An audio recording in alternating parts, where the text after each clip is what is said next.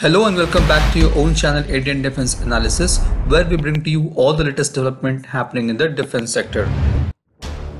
Indian Army needs a rifle with more range and lethality. The ever reliable AK-47 does that, but again has a range of about only 400 meters.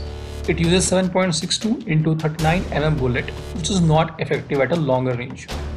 This led to the emergency procurement of SiG 716 rifles. The rifle uses 7.62 into 51 mm bullet, which is of higher caliber than AK-47, and at the same time gives a range of 600 meters. The SiG 716 has a higher caliber and is meant to shoot to kill at a longer distance. Indian Army has procured a total of 1.4 lakh SiG rifles under two separate contracts. However, Army faced a lot of issues with this new SiG rifles. First, the optical device meant for SiG rifles was not procured to reduce its cost. However, not having optical device has blinded the soldiers while operating in night and dark. Second issue was with its ammunition.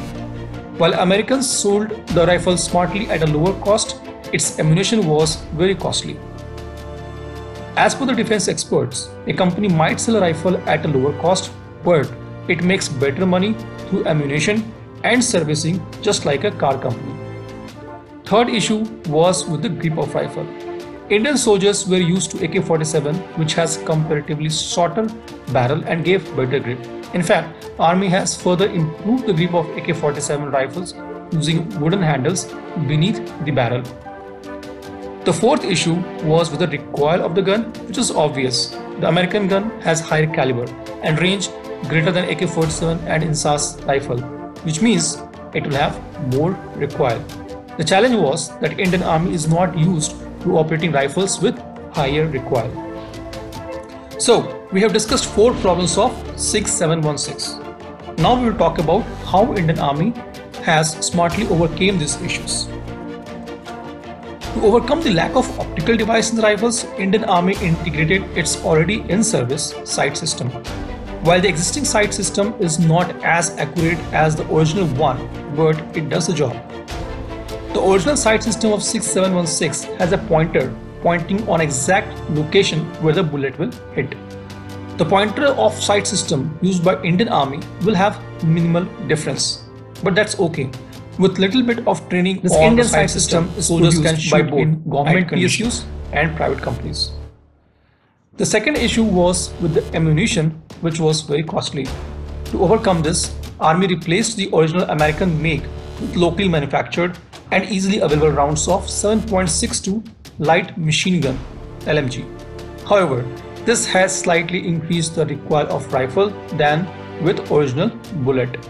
Army is also planning to integrate a bipod with SiG rifles to be used in different scenarios. The third issue which we discussed was with its grip.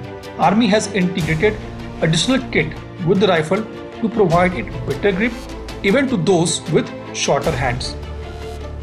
The fourth issue was with recoil.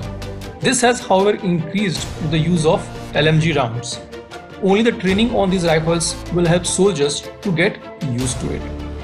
Overall, now if we look at SiG 716, it has become a formidable weapon now. With a bipod integration, it's almost like a light machine gun with more accuracy and lethality at a greater range.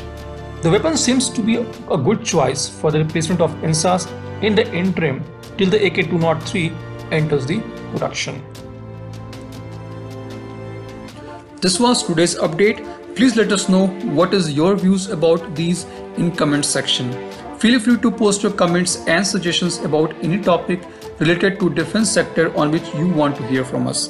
With this, I would like to say goodbye and Jai Hind friends. Please like and subscribe our video if you have not done already. We will be soon back with more interesting and amazing development happening in defense sector.